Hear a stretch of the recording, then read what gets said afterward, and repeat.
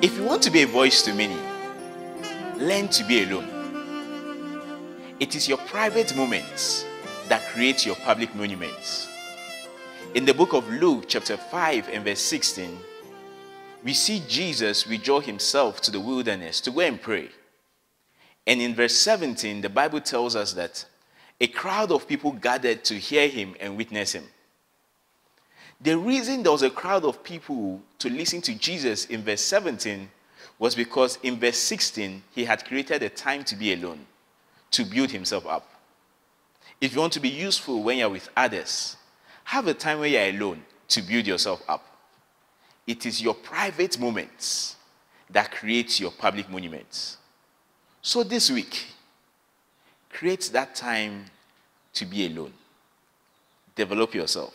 Let it be a daily thing with you, that you have moments where you're away from the noise of others, where you're away from the distraction of others, and have quality time with yourself. That way, you will be useful when you're with others. So remember, if you want to be a voice to many, learn to be alone. It is your private moments that create your public monuments. Have a blessed week. You are blessed.